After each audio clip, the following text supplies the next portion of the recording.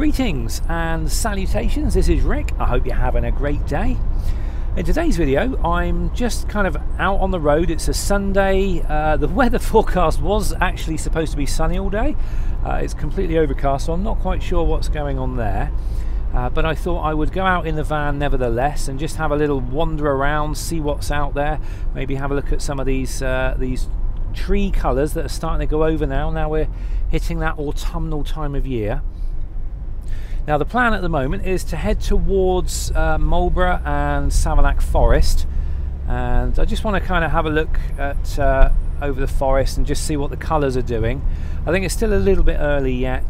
The trees are only just starting to go over, but I thought I'd have a look anyway, just kind of aim for that side of the world and see where it goes from there. I might actually have a look around some of the little villages around the back of Marlborough, like Alton Barnes, and I think there's a canal back there as well. So we'll see. I haven't made any, sort of firm plans. I'm just kind of gonna just follow me nose and see where we end up.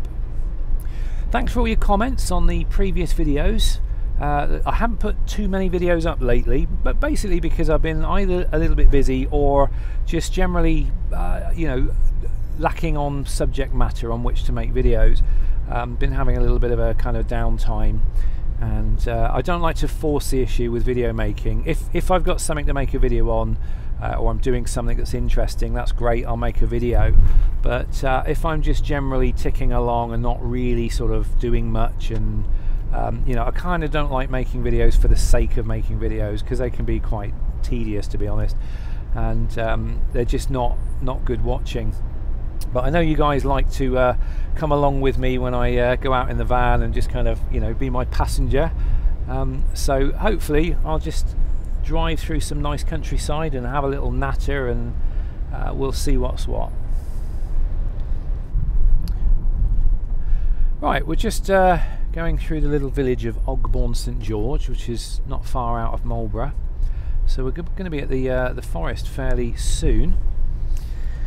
But I was just thinking, a few days ago I just watched the fourth episode of the brand new Star Trek series called Discovery. Now, you may or may not know I'm a total Trekkie. I've been into Star Trek right from being a boy. Right through my adult life. I've watched probably at least an episode of some sort of Star Trek once a day.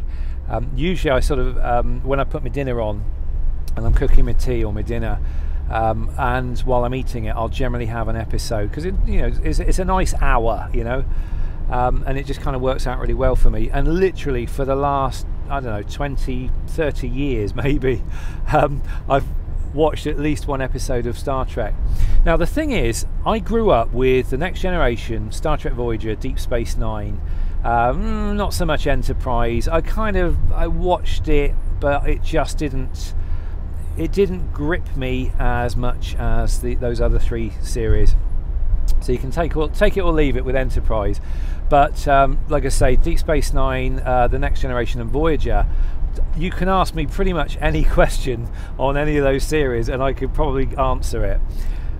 So total Trekkie, and I was kind of really excited, looking forward to this new Star Trek Discovery, but alas, I'm now 4 episodes in and it's just not doing it for me. It's so not Star Trek, if that makes any sense. It's like it's a sci-fi series that's got a Star Trek badge on it, but it's almost like nothing to do with the Star Trek that I've come to know and love. And I think there's a lot of elements. I mean, one of the elements about Star Trek, like the other 3 series like DS9, Next Gen and Voyager, is that it's good, hearty family viewing. And yet this new Star Trek Discovery, it's really dark and gritty, and for me straight away that doesn't resonate with me at all. I'm just not into dark gritty stuff. And then there's like the characters. In all the other series you have your favourite characters, and for me it was all about the characters and the interaction between each other. You know, you got your every character's got their own sort of personality and their own traits, and you get to know and care about all the characters. And for me, that was absolutely the most important thing. But this new series, I'm just not connecting with the characters. I don't particularly like them. They're not that likable. There's nothing about them that is making me connect with them. And to be honest, at the moment, there are only sort of 3 main characters anyway. 2 of which are these kind of power women. One kind of wimpy guy. And then there's like the roommate of the main character, and I mean, out of all of them, she's probably the most likable because she's got like these vulnerabilities. And again, in the other Star Treks, you get to know the characters' vulnerabilities, and it's what makes you connect with them on a human, empathic level. But these characters at the moment, I'm seeing nothing that is making me connect with them. In fact, I even heard the main character, that Michael, I can't remember the surname. I mean, to start with, who gives a it's like she's got a guy's name, which, I mean, it doesn't matter. It's just, you know, it's like they're trying to break this mold, and it's like, well, why break something when it worked, you know? Now, I've actually heard the main character described as a Mary Sue. And if you don't know what a Mary Sue is, it's a really despised character in fan fiction. Now, fan fiction is basically stories that are written based on already existing films, TV, anime, whatever. You know, I think one of the most popular stories at the moment, or one of the most popular fan fiction subjects at the moment, is Harry Potter. And lots of people love to write Harry Potter fan fictions. And I think No Ray 2 as well is one of the other top ones, which is an anime series. But anyway, fan fiction, there are these 2 despised characters. One is called the Mary Sue, and one is called the Gary Stu, depending on whether the character is male or female. And these characters are like perfect in every way, and everybody loves them. And they are just awful characters to read about, because they're like perfect in every way. And like I say, the main character on this Star Trek, this new Star Trek Discovery thing, is actually being, I've heard her described as a Mary Sue, and in a way I can actually see why that is. And it's like she's got no vulnerabilities. She's perfect in every way, and you know she's always going to sort of come through at the end. And I don't know, it just, I totally get why I read that and why that's being said.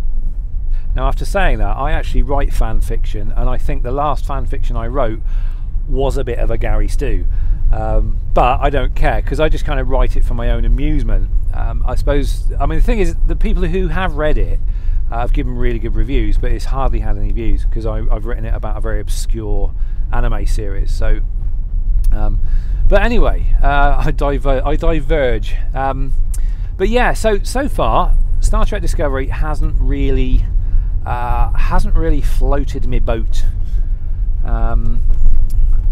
and I should also say we're travelling through Savanac Forest at the moment, and at the moment the colours are just still pretty summery at the moment. So we're a little bit early. There's a little bit of yellow going on over there. But I think what I need to do is come back in a couple of weeks' time, when the trees have had a chance to properly turn the right colours, and then I should get some really nice. If I pick a day with the right light, I should get a really nice set of photographs out of that. Actually, talking of photographs, looks like we're going to be going on a camping trip again soon, with Damon and Austin and Joe, and I think there is talk of bringing some costumes along and lots of camera equipment, and I think we might be doing a little bit of a photo shoot, so that could be a lot of fun. So I'm not sure what that says. 4 grown men dressing up and taking photographs. But hey, life's short, who cares? Carpe diem and all that. But knowing Damon, I mean, Damon has this absolutely amazing skill in photography. I've always said Damon has this gift. When I've seen photographs of, because at one point he actually did photography professionally, and he used to take photographs of dogs in a studio, and some of his photographs are just, there's a magical ingredient that you just don't get with most photographs. There's just something special about those photographs, and whenever we've been sort of together and he's taken photographs, the photographs have always come out just like that. They have that X factor ingredient that I don't see in like regular photographs.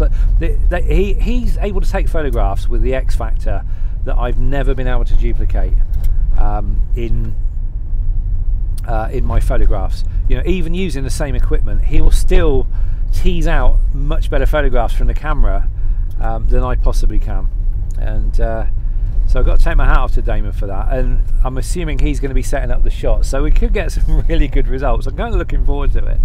And I would like, I've got some new garb coming ready for my next LARP event, because I've now joined a house within Empire, and I've just ordered some garb which is the right colours, and I'm going to be working on my garb between now and the spring, just to try to bring it up to scratch and make it look good. Now I'm going to be a house retainer, which is sort of like a servant role. It's not subservient, but it is a serving role. But as a yeoman, I still have my you know, I still have a say in things, and if somebody asks me to do something, I can tell them where to go if I want. So but a servant role is, from what I've read and understood, and from what I feel, is a good role to play to learn the game and learn how everything works. But also it's a lot of fun to play a servient role. But yeah, going back to that Star Trek Discovery thing, like I say, I'm a little bit disappointed with it. I'm hoping, because I have seen other reviews of it on YouTube, and I've read up on various blogs, and I'm not the only one thinking this, and there are a number of fairly hardcore Star Trek fans that are just so sort of unhappy about it. And I'm hoping that the writers are going to take that into account when they get on to, I'm assuming they're writing the next season now, or you know, it's in the making at the moment, but I'm hoping they're going to take into account the feelings of the fans, and actually try to make it a little bit more Star Trek and less something else, because at the moment it's just like, you know, like I say, it's just it's a sci-fi series that just so happens to have a bit of a Star Trek badge on it, but it's not Star Trek. It's not as we know it. Look at that. I've got the mist in the background. We've got the layer of the land, like of the rows of trees and the hills, and they're gradually getting more and more misty in the distance. You're probably not going to see any of that because you're on the wide angle, so everything is like really distant for you. Oh, apparently we've got a hurricane on the way, although I think Ireland is going to take the brunt of it, although they're saying it may possibly be decategorised by the time it reaches landfall, which hopefully that'll be the case. Otherwise we're looking at 80-mile-an-hour winds, which I know is nothing compared to what some of you guys in the States have had to go through in recent weeks. But 80-mile-an-hour winds is still pretty severe, but hopefully it's not going to amount to much. But I took some snapshots from my iPhone this morning of what it looks like right now as I'm making this video, and I'm probably showing you those on the screen now. Right, I think we're in the little town of, is this Burbage? But yeah, we're going to be touching on Salisbury Plain. Now, Salisbury Plain is famous for the military manoeuvres that are carried out there, and at some point soon you're going to start seeing some tanked crossings, and these are areas of road, or these are bits of road where tanks cross over, and you can always tell them because they've got these bright fluorescent posts that lead up to them and away from them. I think we've got a tank crossing coming up. Here we go, there's a sign for tank. And just along here, there we go, you'll see these bright yellow posts either side of the road, and these denote that this is where tanks cross. And over to the right there is the beginnings of Salisbury Plain. We're just coming up on a small town called Tidworth, and this is basically a barracks town. This is like an army barracks town. There's just a huge Ministry of Defence presence here, and really strict speeding rules here. I remember these guys were notorious. Every time I've come down this road, there's generally been police waiting just down at the bottom of a hill, just as you go through a 30 sign. Oh, good grief. Looks like Tidworth has not escaped the expansion project. There's a whole bunch of new houses there that were not there last time I was here.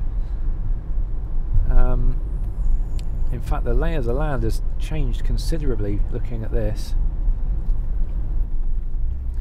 Right, this is all completely new. There's a whole new estate here that I've never seen before. This all used to be fields, and you just come up over the brow of the hill, there's your 30 sign, and just as you go down into the town, there's like a little pull-in on the left outside some shops, and there'd always be police there with their speed cameras. So I'm going to be quite cautious. But yeah, I'm surprised. This is a whole new estate. It goes right the way across there, and they're still building by the looks of it. That's a lot of new houses. There we go, look, downhill, round the corner, so you don't actually see the cops until like it's too late. Doesn't look like they're there today, but normally they sit just past these traffic lights, or they always used to.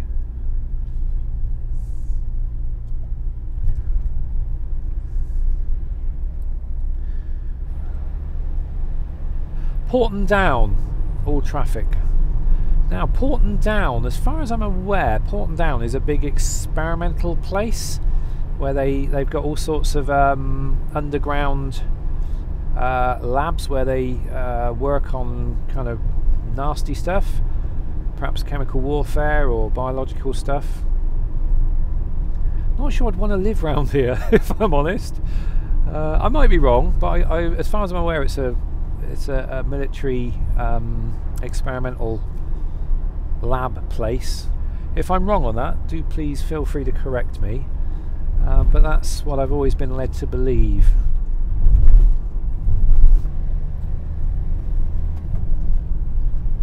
Here's up Old Sarum Hill. Hopefully you can see it all. It's just like these multi-tiered hill things. Right, we're just coming into Salisbury, twinned with... oh, couldn't read that. There was a bush in front of it. The Old Sarum car park is on the right up here. Okay, got traffic behind me.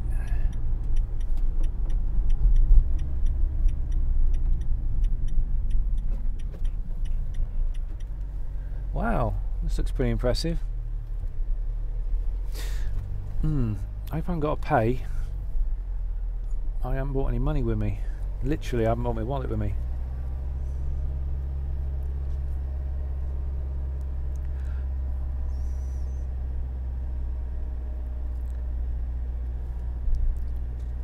Yeah, you got to pay to go in. Poo.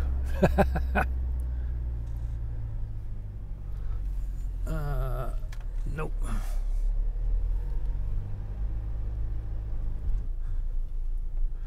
Well, I can go out and have a little look around, but I'm not going to be able to go in because I literally haven't brought any money with me.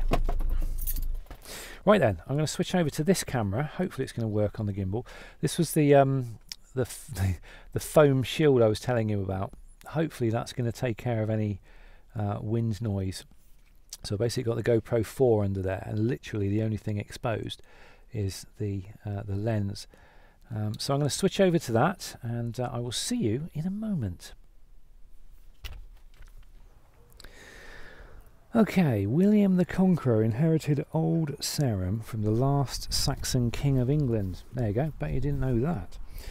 Already defended and beside an important road junction, it was an ideal site for a royal castle. The great outer defences provided him with a ready-made arena for mustering troops, and it was here in 1070 that he paid off his army after a long and bitter campaign in northern England. It was here too, in August 1086, that he called together all of the major landholders in England so they could all swear allegiance to him. It was a crucial moment. Doomsday Book was being written. A threatened Viking invasion had only just been averted, and William's eldest son was in armed rebellion. Never was it more important for the Norman King of England to be seen in all his majesty.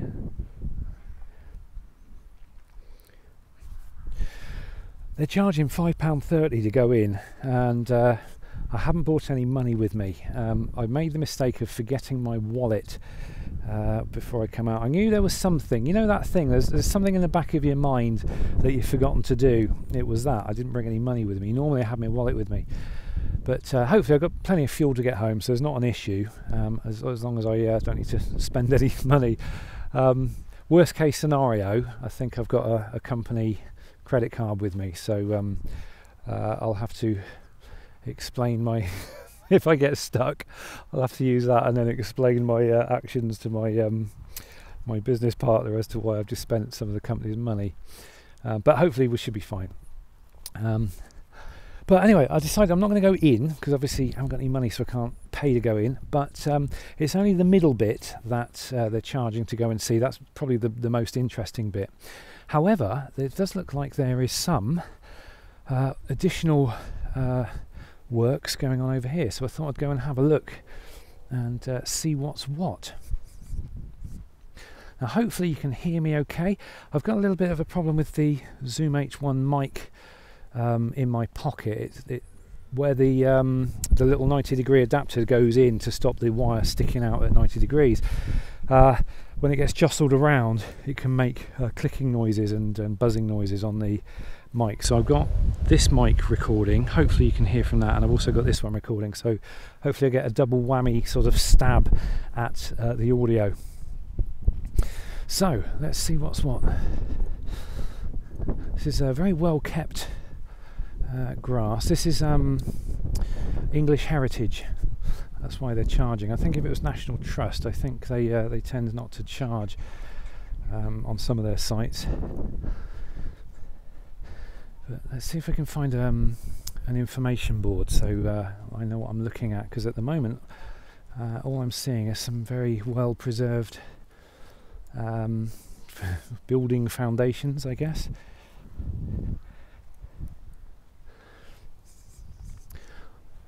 These places normally have some sort of a plaque, or... there we go, there's one over there. Let's go and have a look at that. Hello. I've got company.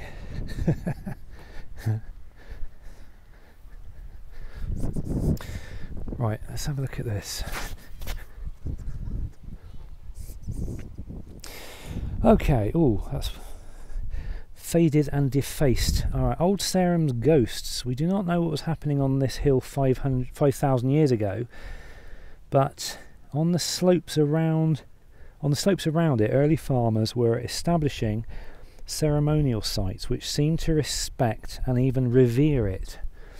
Okay. During the Iron Age, a fort was built on the hill. Its white chalk ramparts dominated the landscape, emphasizing the cohesion and power of its builders. It was later occupied by the Romans, Saxons, and by the Normans, who rebuilt the fort in stone. By early medieval times, a castle, cathedral and a thriving market town all prospered here. All this ended when a new cathedral was built at the new city of Salisbury. The little market town struggled on for a while, but eventually was deserted. So Salisbury, you can see, hopefully you can see that spire right there. That is Salisbury Cathedral. And that's a pretty spectacular cathedral. If ever there was a place of ghosts, this must be it. So you are here. Okay. So that's the cart, the roundy bit there, which is up there. So this essentially was a market town until they built Salisbury over there, and they sort of deserted this area. Ah, another plaque, more information. I'm hungry for information because I don't really know what I'm looking at.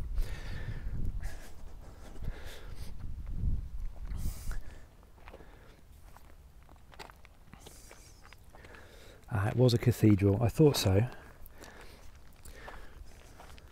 Yeah, the glory of God. The nave of the cathedral was the only part that ordinary people were allowed in to attend. The ceremonies involving only the clergy took place at the far end, closed off behind a screen. Okay, so this was a cathedral. This was the original Salisbury Cathedral. Well, not Salisbury, it's Old Sarum Cathedral, wasn't it?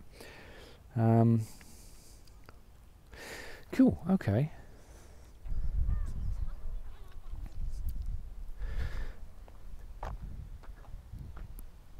So this is kind of like, well, like a lot of cathedrals are made, it's in a cross shape, so you've got the length runs this way, and then you've got the cross bit going across here.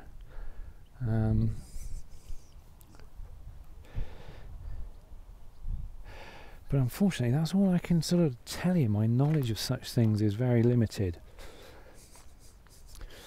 But yeah, it does make me wonder why, whenever you come to ruins like this, you get this kind of, it's like somebody skimmed off the building, and you just end up with this, like, almost like the foundation line where it lays. And I've always assumed that's because they reuse all the brickwork and everything that was used to make these buildings. I'm assuming they'll reuse them. They'll, you know, make other buildings with them or something. Otherwise, because if this was all made of stone, because according to that picture there, it was all made of stone and brickwork, surely some of it would still be here. But it's purely an assumption on my part. If you know any different, do feel free to let me know. Lovely grass, I'll give you that. It's like a bowling green.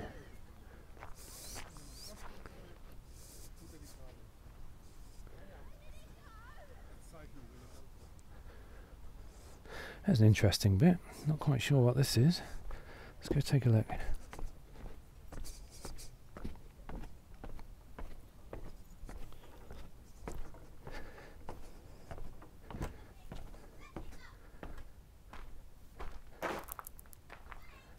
The first thing I noticed, it's absolutely silent down here. I can't hear anything. That's amazing.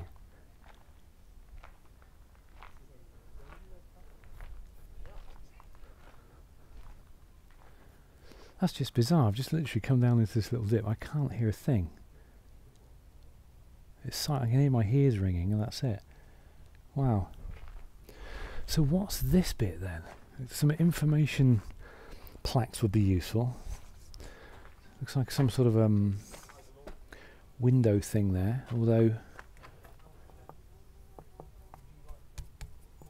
sounds hollow.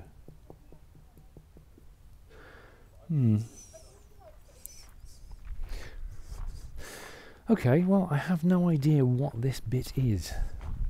There's some remnants of some bricks here, some stones. Looks like they've gone round in a circle. So I wonder, how does this work? I mean, this looks like concrete and flint just kind of poured in and set around the stones that were already here. So did they build the stone thing first and then infill it with this stuff? Did this start out life as concrete or what? I'm confused as to how this works. because these bricks are obviously fused with this stuff. This looks like poured concrete. But there again, there's a consistency of colour all the way through it. So if you've ever built a brick wall and made up new batches of mortar or cement, you always end up with different shades, or I do anyway. Yeah, there's a consistent shade of if this is some sort of concrete or mortar, there's a consistency through it in the colour. So how does that work? Unless it's just poured in dry and over time it's just set. I don't know, but how can these bricks be fused into it? Can anybody recommend like a dummy's guide to this kind of thing? Because a lot of history books I've looked at, it can be a little bit heavy going, you know, and for a novice like me, I need something that's just a little bit more just basic. But stuff like this just kind of fascinates me, how they did this. But yeah, if you've got any ideas, like on a book or actually how they did that, I'll be really interested to hear. But I would say just by looking at that, it looks like the bricks were there first, and then they backfilled it with some sort of soil or something, or some sort of cementy type soil that then set. Otherwise, how can these be fused together? Unless they put the stuff there and while it was still wet, they knocked these in.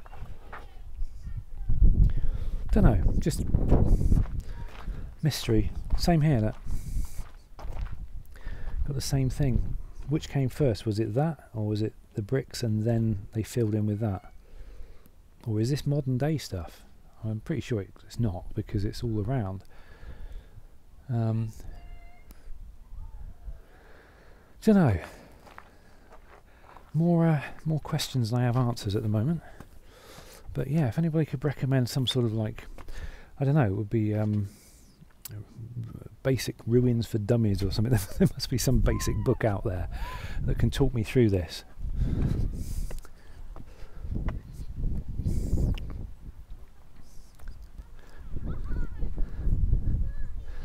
It's a nice view from up here. I presume that's Salisbury Plain in that direction. I'm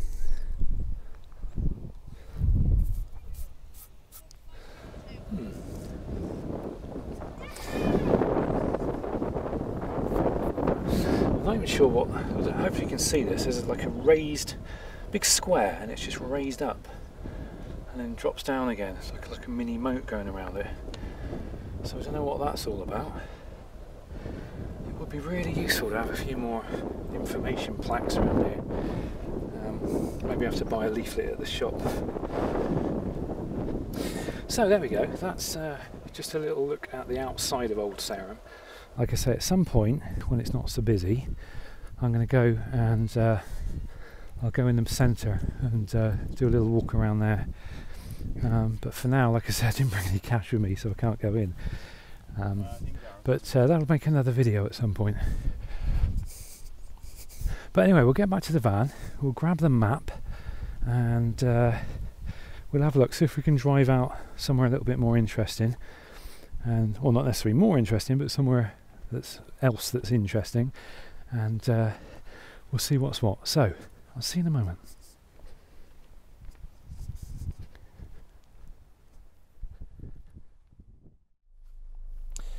Right then, we are in the Old Sarum car park. I'm just going to head out. I've just set the sat-nav to go to a little tiny town right next to Stonehenge. So let's go take a look and see what's what.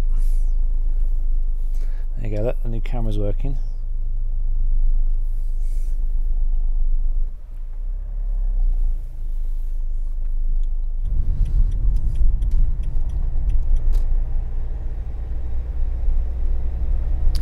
Well, this looks very pastoral. The ground is very rough here. Wiltshire is generally known for its big, wide agricultural fields, but this is almost sort of Hobbit territory again, where you've got this unused, uncultivated land.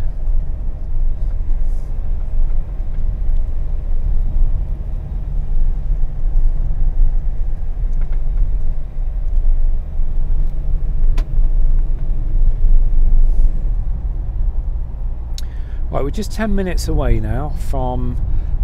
It wouldn't. The sat nav wouldn't recognise Stonehenge, so I found the nearest small village to it, and it found that okay. And we're literally about 10 minutes away now. Stonehenge, turn right. Okay.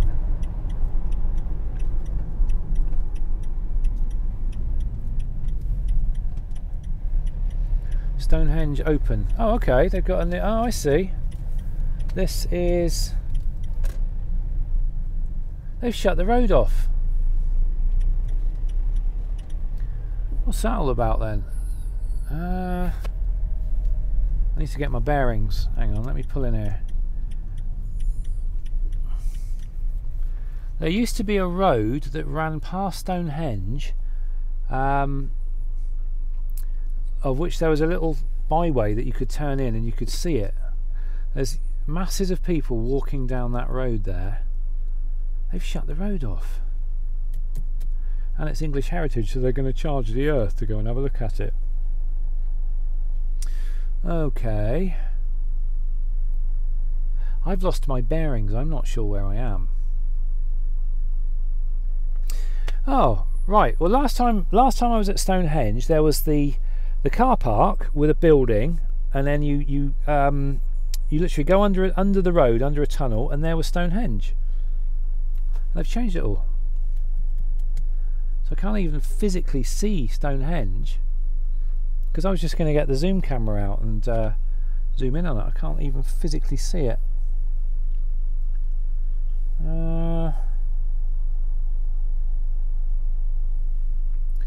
Okay, that's annoying.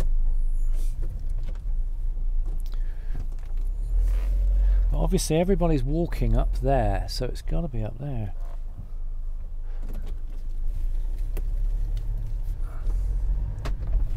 Unless it's on the other side.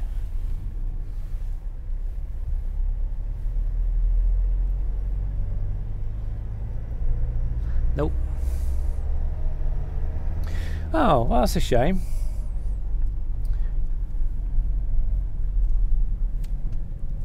Let's go around here and have a look. I've completely lost my bearings. Well, if I go up this road, I might be able to see it down that way. If it's on that side of the road.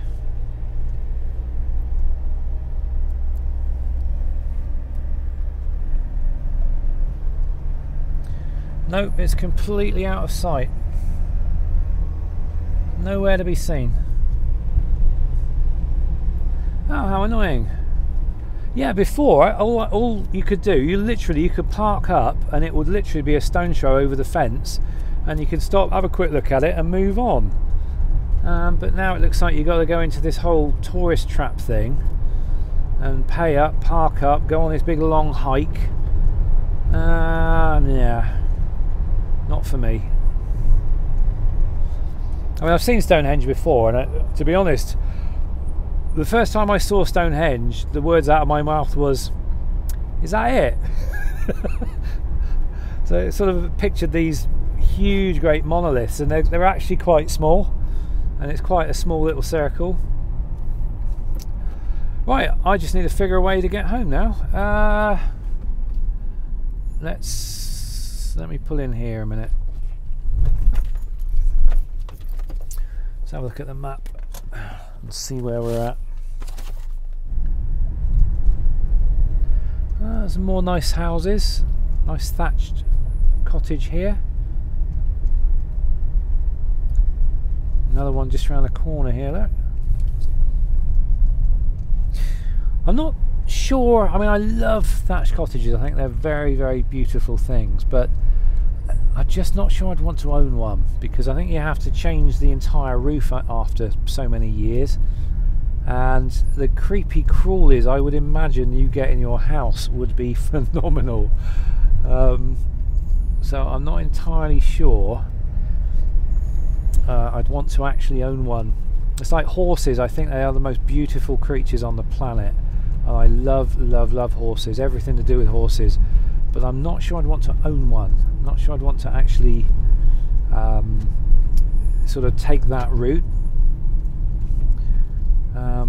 because it's well, the impression I get is a bit of a full-time job unless you sort of employ someone to do it for you, and that's just not, I don't think that's necessarily a route I'd want to take or would be able to take. After 300 yards, turn left, then So turn right. I think that's a way to appreciate stuff more, is to you know, to appreciate the aesthetics of something without necessarily sort of getting involved with the rigmarole of owning it. Turn left, A4, then I mean, turn right. my mum, when she was alive, she always had the idea that if she was ever rich, she wouldn't own anything. She'd just kind of rent it all. You know, if she wanted to go into town or something, she'd just 600 yards, hire a driver and a car to take her there. You know, get a taxi or a limo or something. But she wouldn't actually own the car herself. And turn right. I think there could be something said for that, because one of the things I've always sort of believed and talked about is you don't necessarily own things. The things tend to own you, and the more you own, the more you sort of worry about them, and you know, the more they encroach onto your life. And just yeah, just an interesting sort of thought popped into my head then. Anyway, I know where we are now, so I can clear the route, and we are on the avenue leading up to Stonehenge. Sorry, Avebury. So I'm getting tired. In fact, if you saw my 2012 video that I made at Avebury, the End of the World video, the December whatever it was, 2012, it began right here. I actually parked. Yeah, I parked here and I walked up with a bunch of hippie types that were banging their tambourines and doing the autumn equinox thing. There's loads of cows grazing on them now. But yeah, this is the avenue of stones leading up to what we will see shortly, which will be Avebury, not Stonehenge. Actually, I'm really annoyed about Stonehenge because they've changed it all around, and you can't just do a quick drive-by and you know, take a quick snap and be on your way. You have to sort of go there and go through the visitor centre and pay your money and everything now, which is a bit pants really. So here we are, Avebury Stone Circle. That mound there sort of circles the whole stone circle. I'm not going to get out and look at it today. You've seen it loads of times in my previous videos, and it's getting on a bit late. I'm getting a bit tired now as well, so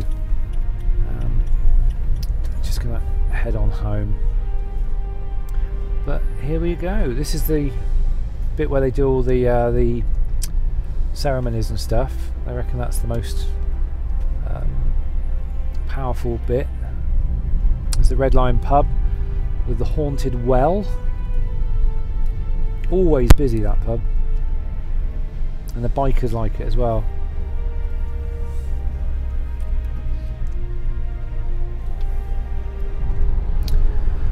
So there we go. That's another trip out. It's been quite a fun little trip. Quite enjoyed it. I'm quite tired now. All this driving. Don't know why. Probably haven't had a lot to eat today. I think I had a couple of eggs this morning. That's from scrambled egg, but I think I'm flagging a bit now. I need to have a bite to eat. So I'm sort of about, I don't know, 15 minutes from home now. So I think this is a good place to end this video. So on that note, I have no idea once again how long this video is going to be, but if you've got this far, thanks for hanging in there. So thanks for watching, guys. Have a great rest of the day, and I'll see you in the next video. Till then, take care.